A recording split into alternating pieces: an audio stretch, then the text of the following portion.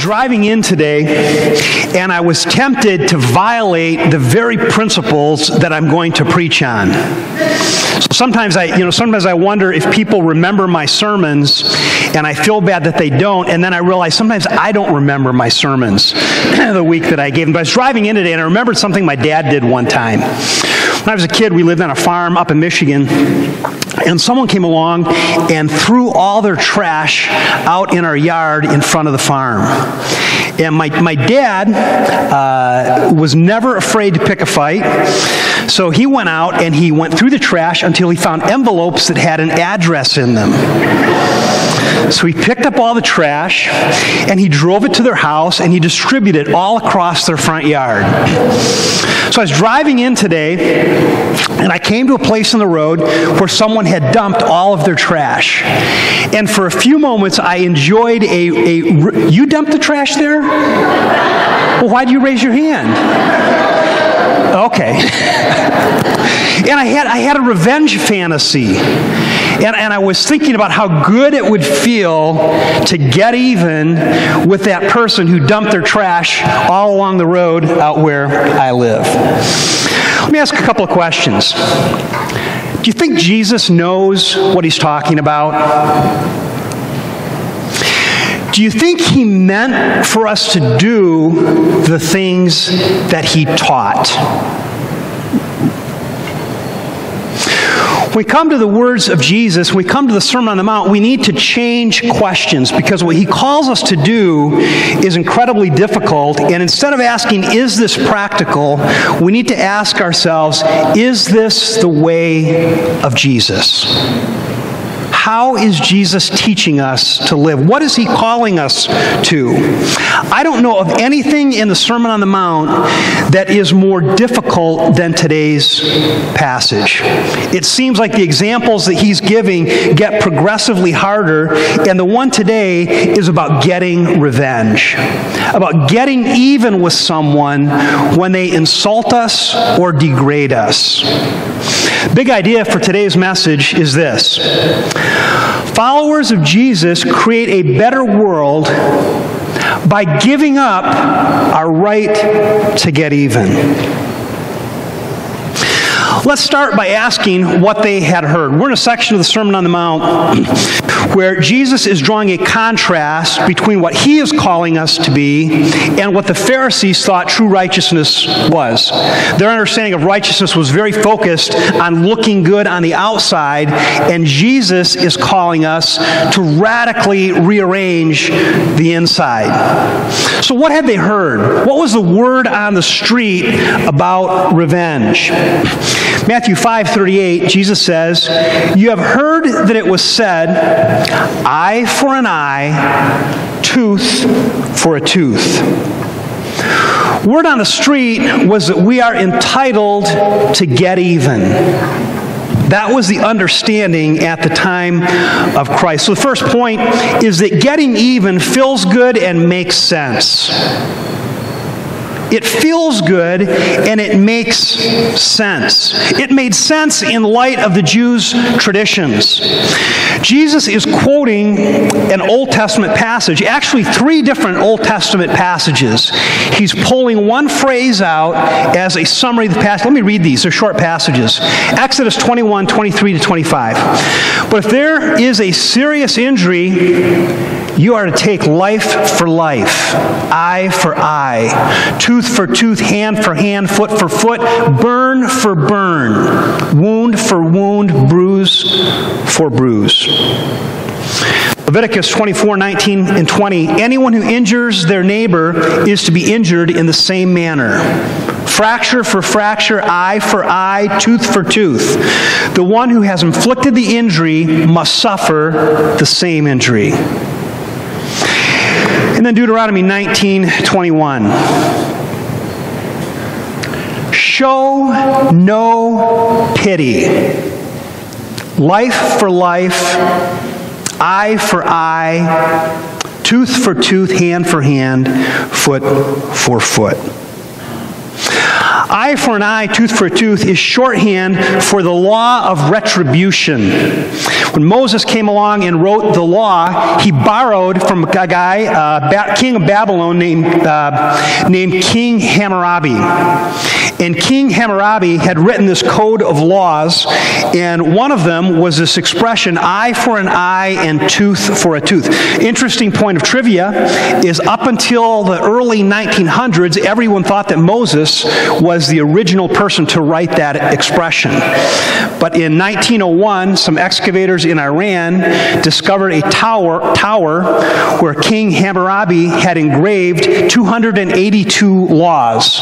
And one of them was eye for an eye and tooth for a tooth. Now Moses improves the law because King Hammurabi's idea was if you weren't sure if someone was guilty, you would toss them in the Euphrates River in a place where the current was strong, and if they made it back to shore, that meant they were innocent. So Moses at least didn't pass that along to us, so he humanized it a little bit. The other thing Moses did is in the original code from King Hammurabi is there was unequal justice. In other words, if a poor person injured a wealthier person or a person of higher status, the poor person was injured at the same level, but if the tables were turned and a wealthy or a person with status injures a person of lower status, they just got a fine.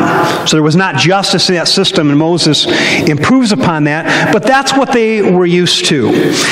And this form of justice, another aspect of what's going on here with the law of retribution, is the penalty was to be enforced by a family member. So if your spouse or child or an uncle is injured, let's say something horrible happens and their hand is chopped off, you had to go find that person and chop off their hand. And what's going on here is this is a very barbaric culture, a very barbaric society, and they come up with these horrible, horrible penalties to try to keep people from maiming and killing one another. And there's the only if you were innocent, let's say you accidentally fracture someone's leg or chop off their hand or something like that. Moses created there was something you could run to a city of refuge. They appointed certain cities that were called cities of refuge, and if you made a mistake and injured someone, you hightailed it to the city of refuge and stayed there so they wouldn't chop your hands off. So that's the word on the street for what's going on here, and even the people of the Old Testament quickly decided they weren't going to do this. So relatively soon after Moses wrote that law, they came up with a series of financial penalties. They put a value on a hand or an eye, and they replaced it with fines. So even right away, people started kind of moving away from this. So it made sense in light of their traditions. It also makes sense in light of human nature. It just feels right. It feels fair. I was thinking as I was driving in about certain movies that appeal to me, and they're based on vengeance. Like I was thinking of Taken with Liam Neeson, and it taps into that, father's desire to protect his daughters, and you're just cheering him on as he gets it. So it makes sense in light of our human nature. I can think of many times where I've heard people say, well, the Bible says eye for an eye and tooth for a tooth.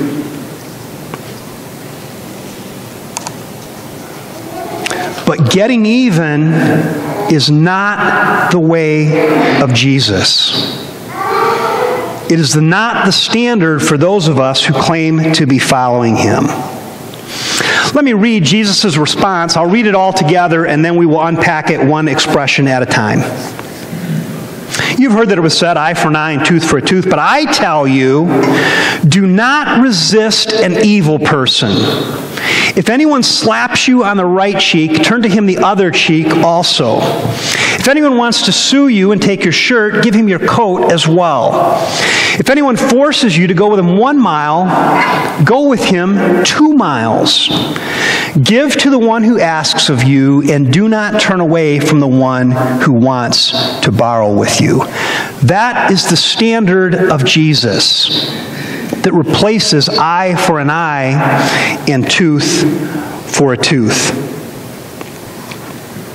What Jesus is doing here is he's giving us three examples. One of the commentaries that I read called them cartoons. He creates these three visual images that are so easy to just keep in your mind. You can picture someone getting slapped, right? You can picture someone being sued and having there's a person standing in court and they lose their shirt and their coat. Or you can picture someone walking down the road with some. These are word pictures that Jesus is using, and what he's doing is he's teaching us how to respond to insulting and demeaning behavior. The context is something happens and a desire to get even or save face is our very first reaction. It's our default reaction. So automatically we feel entitled to get even. We want to save face.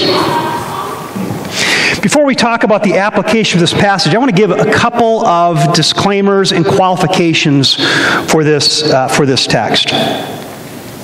One is context is really important, and the context here are people of very little power being pushed around by people with lots of power.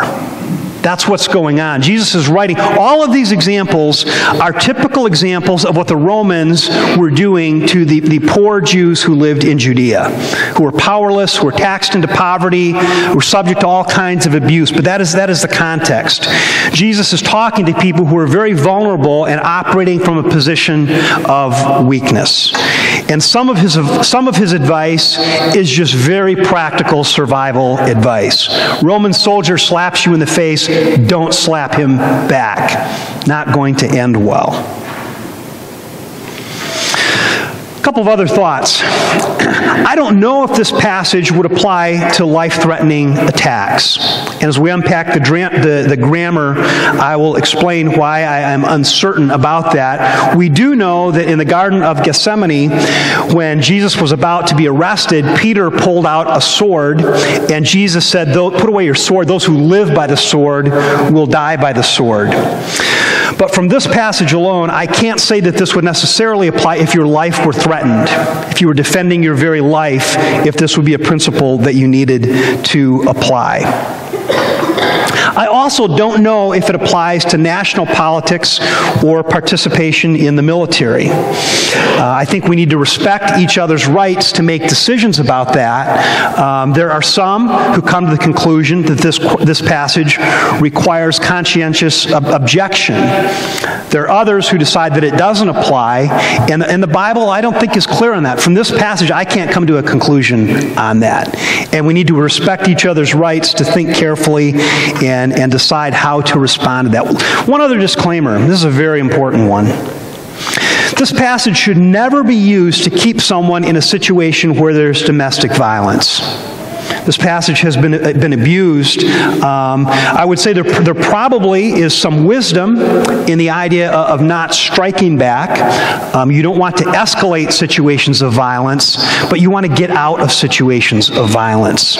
And this passage should never be used in a way that condones that.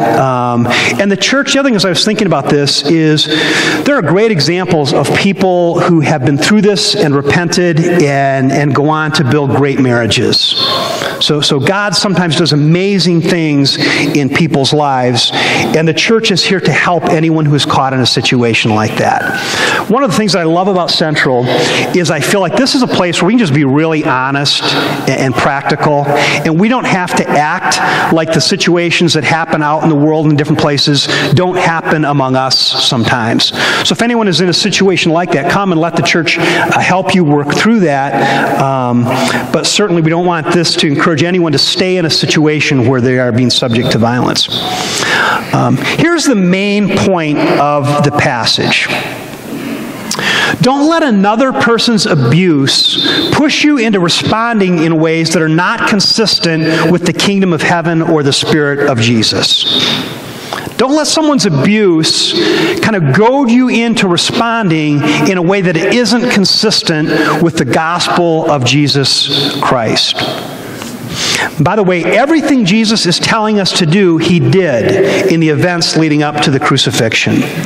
Jesus is our example of living out this incredibly difficult principle that goes against the way our hearts are wired to want revenge, to want to get even. So what is the application of this passage? Here's the first application. Jesus tells us not to hold our ground. Now, hold our ground has taken on a very specific meaning in our culture today, and it's interesting that that very phrase shows up in this passage. Jesus says, "But I tell you, do not resist an evil person." The word resist comes from the word antihistemi, which I suppose is where we get antihistamine. I'm not sure. But it's a military term, and it means to stand opposite and against an evil person. Do not stand opposite and against an evil person. Do not draw up battle lines when someone is insulting you and demeaning you.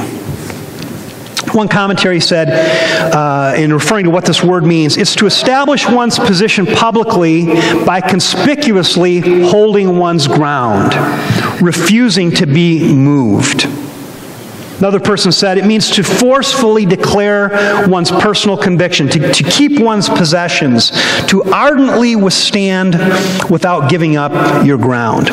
Now, a couple of things that are interesting about this passage. One is it says, do not resist an evil person. I need to explain what an evil person is a little bit. There is a very specific word for a violent person, and that word is not used in this passage. The word that is used in this passage is an interesting one, and it refers to a person who is a pain. And Jesus does not elaborate on which part of the human anatomy that person is causing pain to, but it's a person who is a pain. So don't resist a person who is a pain. So he didn't use the word for someone who is physically threatening your life with violence. He uses a different word. And the whole picture that Jesus is creating is one where a person is being publicly humiliated. They're being publicly demeaned. And Jesus says, if you're in a situation like that, don't hold your ground. Let me go on to the next point before I break down the implications of the statement. The next thing that Jesus says is, if anyone slaps you on the right cheek, turn to him the other cheek also. So here's the next point. Jesus tells us to accept insults and degradation. We are to accept insults. And what's going on with a slap to the right side of the face is a backhanded slap. And it's a gesture meant to demean a person, to thoroughly insult the person. It's not a picture of someone in a fist fight or something like that, but it's someone giving a backhanded slap to a person. It was common for the Roman soldiers to do this to the Jews who lived in Judea. It was common for masters to do this to their slaves. And it's a humiliating thing for a person to, not only a painful thing, but it's designed to humiliate. So taken together, these first two statements seem to be about accepting insulting behavior from a person who is in absolute pain. That's what we're talking about here. I don't think that the passage teaches that there are never attacks to which we can or should resist. And I don't think that it teaches that we should accept all forms of violence directed toward us without resisting the violence. I think we're talking about a very specific situation of people being humiliated. And here's the main point. Christians are to be peacemakers, and we are to de-escalate situations where we are being insulted or attacked. When people attack us as believers, we shouldn't hold our ground and get in a fight. Our job as followers of Christ is to try to de-escalate the confrontation. And the only kind of person who can do it, remember this part of the sermon follows the Beatitudes. What kind of person could do this? This is hard to do, right? A meek person could do this. A person who is known for being a peacemaker could do this. a broken person, a person who is poor in spirit. Those are the only kinds of people who could do this. Is hard. This goes against how we want to respond, and those are the kind of people who can do that. Eye for an eye implied that the basic principle of eye for an eye was that you could strike back as long as you didn't escalate the situation. So if someone steps on your foot, you can step on their foot. If someone elbows you, you can elbow them back. But you can't elbow them back and then punch them in the nose. It's reply on an even level. And Jesus is saying, no, in my kingdom, I'm calling you to something radically different. It's not just that we reply on an even level, we de-escalate the situation. We respond to a lesser degree because we are called to be peacemakers. Jesus is saying that in the kingdom of heaven there is a better way. It is the way of accepting insults and in some cases even accepting physical harm as a way of undermining evil. And as I was working on the sermon this week and thinking about this, two examples come to mind, and they are Gandhi and Martin Luther King, who referred to this passage and referred to the teaching of Jesus Christ as inspiring them to practice nonviolent resistance. And if we've just been through Black History Month, and perhaps you've watched some of the footage from the Civil Rights era, and you've seen people accepting insults, accepting slaps and not slapping back. But they were taking the teachings of Jesus Christ and leveraging them to make peace and to correct wrongs that were occurring in society. Next thing Jesus tells us to do is he tells us to give more than is required of us.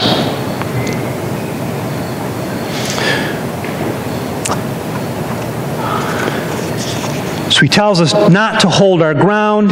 He tells us to accept insults and degradation. And now he says, give back more than is required of us. The next phrase in this passage says, if anyone wants to sue you and take your shirt, hand over your coat as well. There is no logical reason to sue a person for their shirt. What's going on here is they are seeking to humiliate a person. You know, a powerful, wealthy person doesn't need a poor person's shirt, right? So what they would do, typically what would happen is the taxes at this time were incredibly excessive. They kept the Jewish people in a perpetual state of poverty, and then when they fell behind on their debt, they would haul them into court, and they would sue them, and they would take away their clothing to insult them, to embarrass them, to demean them. Nakedness was a big deal in first century Judea, and to be seen in court not having a shirt would be completely humiliating. And this goes back to a couple passages. Deuteronomy 24 says, when you make a loan of any kind, and this passage shows God's commitment to justice.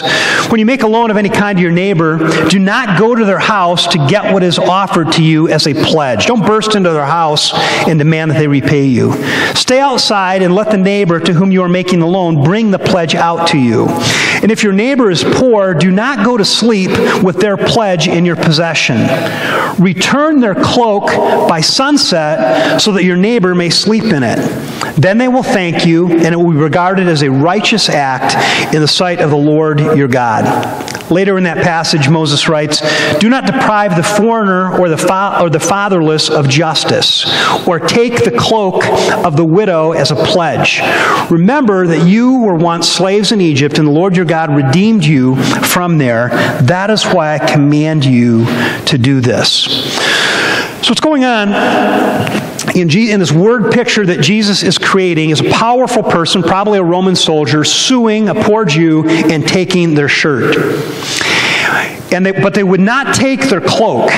So they could take the shirt, but they would let them keep their outer garment, because their outer garment was to a poor person in Judea what a tarp is to a homeless person.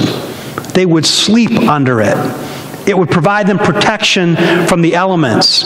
And the law back in Moses said, yeah, if you can sue a person, you can take their shirt as a pledge so they'll repay you, but don't take their coat. Don't leave them in a position where they're that vulnerable. And if a person still has their cloak, they're not humiliated because they can keep their coat on, and it's not evident that they don't have a shirt. So that's what's happening historically here. And I think what's going on here in Jesus' teaching I think it's more than just generosity. I think Jesus is being very shrewd. And what he's showing is that by handing over their coat as well. So this Roman soldier sues a poor Judean for their shirt to humiliate them because they owe them some money. And Jesus says, well, while you're in court and they take your shirt, just take your coat off and hand it to them as well. And I think it's a way of dramatically drawing attention to the injustice of what that person is doing. So you are drawing attention to what they're doing and turning the embarrassment around on them because it shows their selfishness and their cruelty. Same thing happens in the next statement. Next statement is, if anyone forces you to go 1 mile, go with him 2 miles. Roman soldiers at that time could conscript anyone they came across to carry their backpack for 1 mile. So a Roman soldier might have a tent and weapons and might be carrying a fairly heavy load, and what Roman law allowed them to do is to pick any poor person along the street and say, you have to carry my load for me. And the law required that they carry the load for 1 mile. And it was, this is a humiliating thing for a person who's being oppressed by the Romans too. So imagine you live in a place where you're being oppressed by a foreign power, and that person representing that foreign power comes along and makes you carry their things. It's a humiliating thing. It's a degrading thing.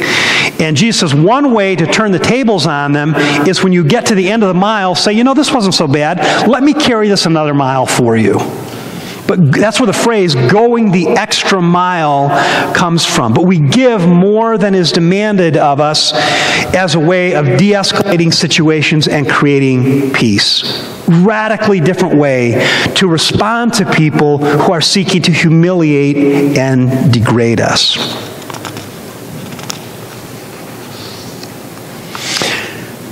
Then the last point is that Jesus tells us to accept losses for the sake of the kingdom. Verse 42 says, give to the one who asks you, and do not turn away from the one who wants to borrow from you. N.T. Wright, a theologian who I like to read, said this in describing this passage. Whatever situation you are in, what would it mean to reflect God's generous love despite the pressure and provocation, despite your own anger and frustration? Jesus is opening up a radical new way of being human. When they mocked him, he didn't respond. When they challenged him, he told quizzical, sometimes humorous stories that forced them to think differently about life. When they struck him, he took the pain. When they put the worst bit of Roman equipment on his back, a heavy cross on which he would be killed, he carried it to his place of execution. And when they nailed him to the cross, he prayed for them. Paul and the early church got Jesus' message. They understood what he was demanding of them. Listen to what Paul writes to Christians who were living in the very seat of Roman power. Romans chapter 12, verses 17 to 21. Do not repay anyone evil for evil. Be careful to do what is right in the eyes of everyone. If it is possible, as far as it depends upon you, live at peace with everyone. Do not take revenge, my dear friends, but leave room for God's wrath. For it is written, it is mine to avenge, and I will repay, says the Lord. On the contrary, if your enemy is hungry, feed him. If your enemy is thirsty, give him something to drink. In doing this, you will heap burning coals upon his head. That's an expression at the time for causing a person to become very convicted about something, ashamed of something that they have done. Do not be overcome by evil, dear ones, but overcome evil with good. Father, I pray that you would take this message and drive it home to our hearts. Father, help us to put it into practice. Father, I pray that wherever we are, in every situation that we live, whether it's at work or at school or at home, Father, help us to be people who make peace happen. Lord, help us to humble ourselves like Jesus humbled himself. Father, Jesus accepted insults that he did not deserve. He absorbed penalties that he did not deserve. And then he calls us to follow him and to be like him. Father, I pray that you take the Sermon on the Mount and drive it home and remind us that there is a kind of righteousness that doesn't lead to entering the kingdom of heaven. Well, that's the way of the Pharisees and a way of cleaning up the outside. But cleaning up the inside is the way that we enter the kingdom of heaven with Christ our Savior. Father, clean us up on the inside. Make us like Jesus. And Lord, I pray that in the process you would draw others into the kingdom of heaven. We ask these things in the powerful and the beautiful name of our Savior. Father, we thank you for not just telling us to do these things, but thank you for also showing us, for setting an example. And we ask this in Christ's name. Amen.